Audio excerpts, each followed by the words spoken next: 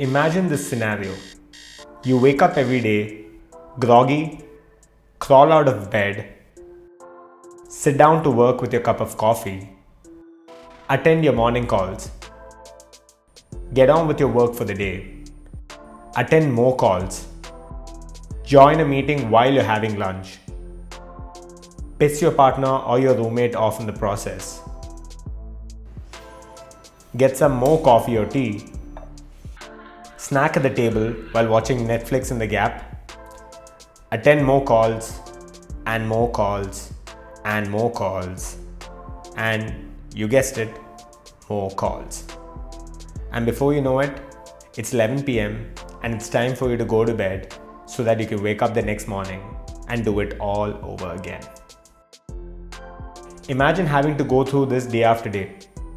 I'm guessing for some of you, you don't even have to imagine it because there are days that play out exactly like this.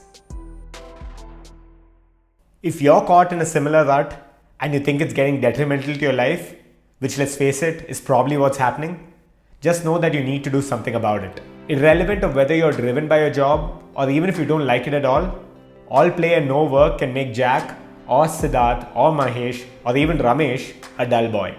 In a world where we idolize hustle culture and the workers worship mentality, it takes some serious conviction and, dare I even say, some true common sense to not let your work drive your life, but instead let your life drive your work. I'll give you a second to let that sink in. As we grow up, we are told that we need to only focus on one thing, aka your work or your specialization, and that your interests and hobbies can and should take a backseat. Well, none of us only have one fixed personality trait. We're no robots. Yeah, at least I'm not one. So why is it that we make our entire lives about only one single thing? Why is it that when someone asks you what you do in life, your automatic reaction is to tell them the work you do? Because subconsciously you feel that that is what defines you. Instead, what we need to be doing is tapping into these other areas or traits of ours. Because our multifaceted natures are what get us to truly think outside the box. There are so many huge benefits of simultaneously pursuing multiple things or spending time on your interests or hobbies. I let this TEDx speaker, who's also the captain of the Karnataka football team and a former Tottenham Spurs player, tell you this better. I think in general, I would recommend for anybody, just as a lifestyle choice, to be as multifaceted as possible and to have multiple things happening. Not to the point that you've overloaded your plate and you're not able to give 100% to anything, but just be sensible and start exploring other things as well if you have the time and the capacity for it. For me personally, even as a footballer, I have found that when I have other projects that I'm also working on simultaneously, it actually helps me perform better. Why? Because I think if you end up, just completely mentally absorbed by the game, completely physically absorbed by the game, if there is a little slip up, if you make a small mistake, it seems huge. Because you've put so every bit of energy into this, that you don't actually have anything to come away from it and sort of, just balance yourself out a bit. But if you had, like a lot of these footballers have families to come back to, they pick up instruments and stuff as well, so there's other things that you end up doing. And I would 100% suggest that to anybody, just as a lifestyle choice, not just as an athlete.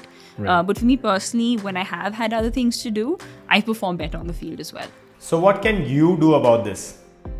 Start with identifying areas or activities that you're naturally drawn to and spend time doing just that. This could be a hobby, a long lost interest, a side gig, a sport, or pretty much anything that fuels you. Your plan should be to dedicate a portion of your day to doing just this and treat them as non-negotiables.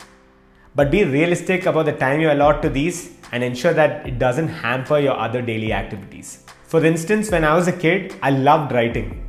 I remember back in school how I had a flair for writing, and I even had a lot of teachers compliment me on my writing skills. But over time, I completely lost touch with creative writing and expression.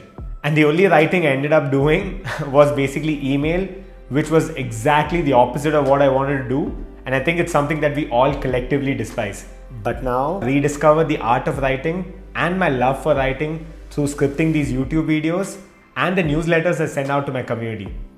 So yeah, if you're interested in reading short write-ups about topics and tactics that will help you level up in your life, then yeah, consider subscribing to my newsletter. It's on my website. I'll leave a link to it in the description. A lot of people default to thinking, how is this activity going to help me monetarily? But that's how pervasive societal thinking is. Not everything you do needs to help you make money. Some things are done because you like doing them, and no one can take that away from you. But on the topic of making money, when you do make time for these activities that are important to you, you'll realize that you have more creativity and energy to fuel your day job or your other regular activities. So maybe these activities are going to help you make money after all. So what are you actually waiting for? Why don't you just grab a pen and paper or open up your favorite note-taking app, or maybe just sit down and think about all these activities that you have either lost touch with or that used to earlier bring so much happiness to you. Or maybe it's something that you've always wanted to get around to doing. Just think about those activities, jot them down, and then make time for it.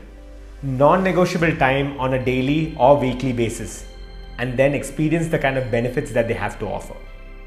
We all have this habit of treating our work, our calls, our meetings as non-negotiable entities, and we basically put work up on a pedestal. But how about treating activities and things that are truly important to us at the same level, if not better?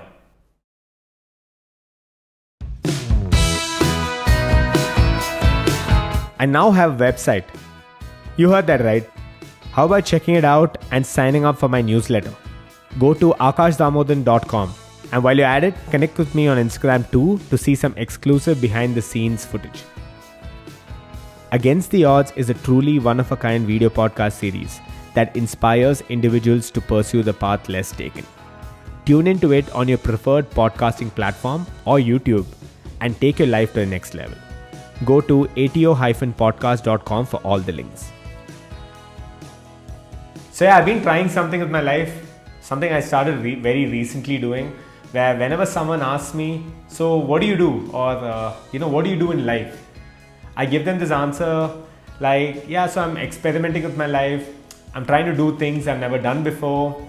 Really trying to improve myself on a day-on-day basis.